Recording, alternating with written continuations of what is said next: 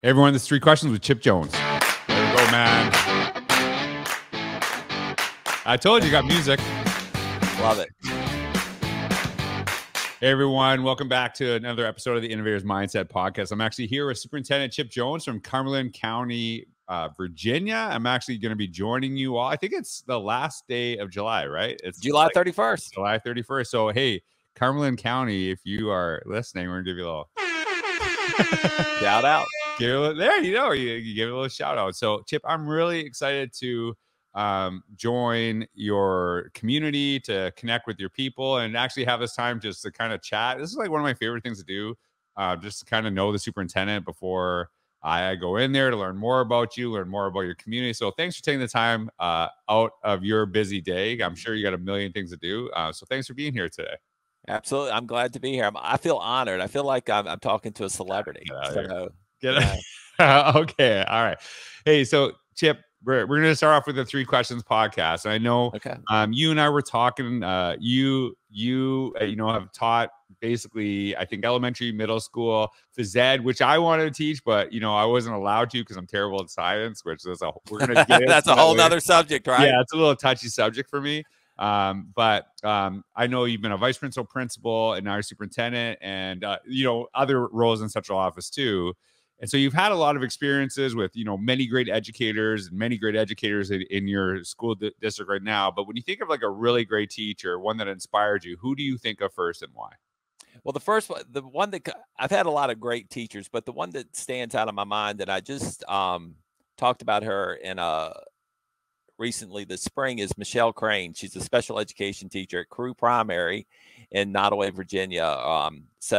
And the reason about Miss Crane is when I started teaching in the fall of 1998, I was one of the teachers, the school year had started and they had a position open, and then I came in at the end of September. And it's always a hard transition when the school year started and you come into a new school that maybe has some veteran teachers and different things. And so the special thing about Miss Crane is she took me under her wing and became my unofficial mentor. It was because I was young, brand new, I had all these ideas and maybe kind of going against the norm, what had always been done. And so it was tough. And she inspired me, and she, told me to keep going and keep growing. And so I keep in touch with her. I send her a Christmas poinsettia every December and different things, and I give her a shout out when I can. Oh, hey, well, we're going to give her a shout out right now.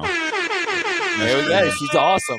She's awesome. When you were saying that, I was like, I had that too, right? Yeah. And that, that makes a difference. And we started around the same time in education, which is weird because you said to me, you've been in education, like you're going on to year 26. And I was like, wow, it's a long time. And then I was like, oh, I started 1 year after you. So yeah, it is a long, It is a long while. You actually, it's funny because there's a point in the profession where if someone asks you how long you've taught, you could answer it right away. But there's a point where you actually, okay, when did I start? What year is it? And then you count backwards, and now you're like, okay, I've been in it for a while.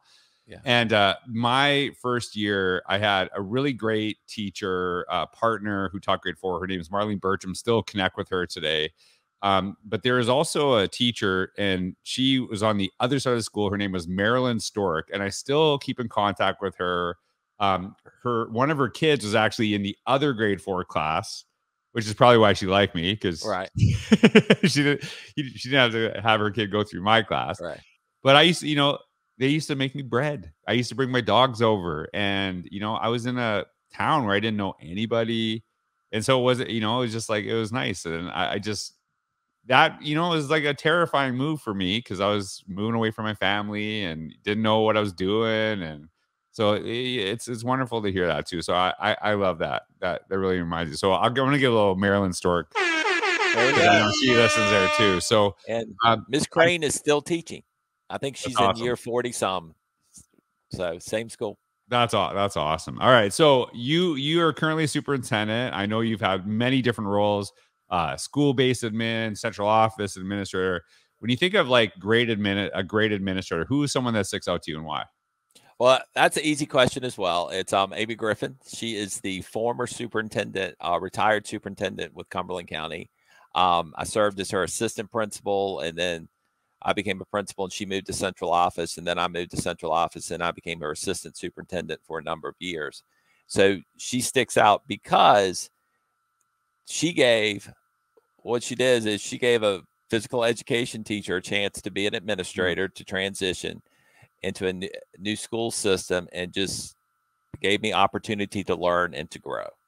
And that's powerful. And, you know, it's just one of those things that there were high expectations and you strive to meet them, but it really kept me going. So when she retired, the transition into the role that I'm in now was probably a little smoother than most because I'd had the opportunity.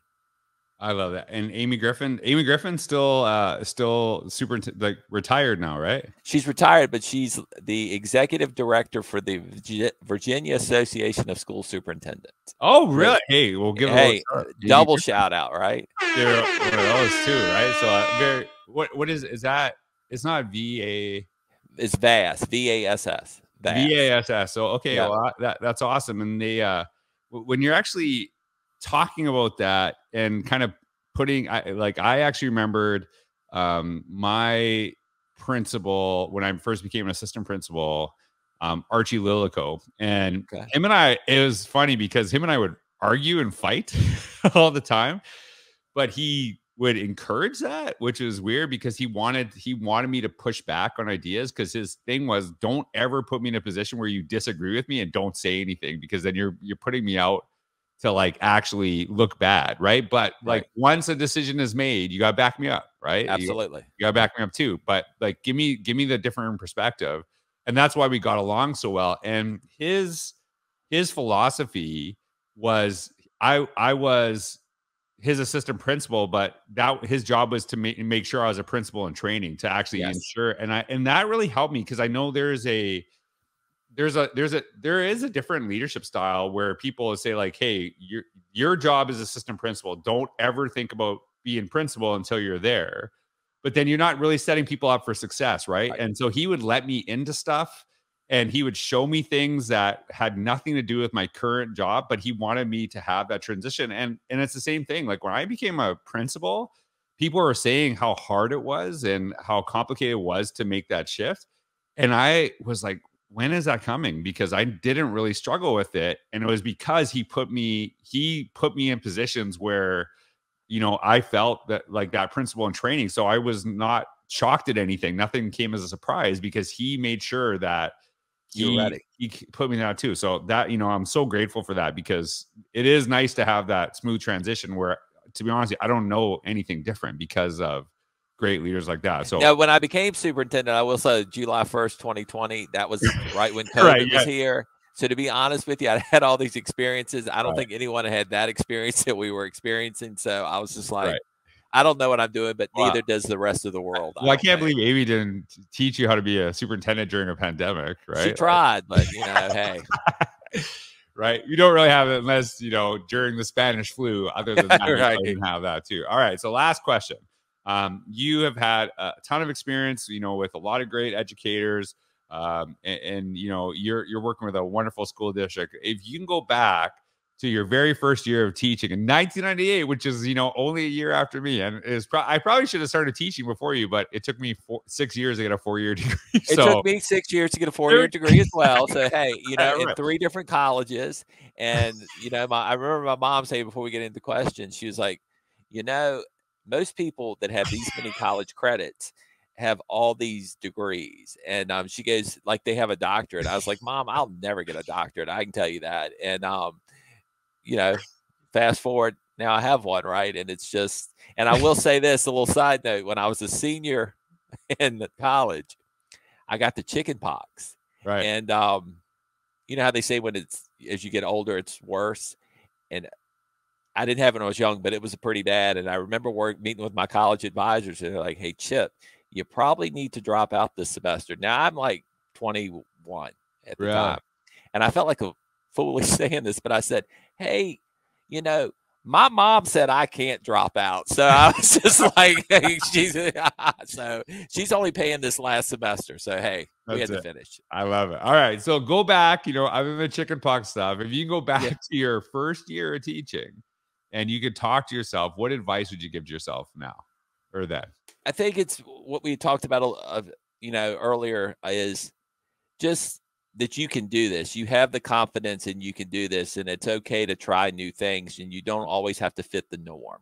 Right. And that you are there to I think the great thing about elementary school, and this is what I love, you're getting kids that are coming into a brand new place. You get them for about 7 hours a day, and you have a chance to make an impact on them and help them grow. Right. And I think about elementary PE, and I approached it from this, and I remember having this college professor. It's not everybody thinks it's about just rolling out the ball and you're teaching these sports, but really you're teaching kids the activities to help them through lifetime. So I tried to do that, like wellness activities and different things such as that. So I would think it would say, Chip, you can do this, and maybe have a little more confidence. Yeah. And I love that idea of, like, it's very easy to fall into the trap of teaching the way you were taught.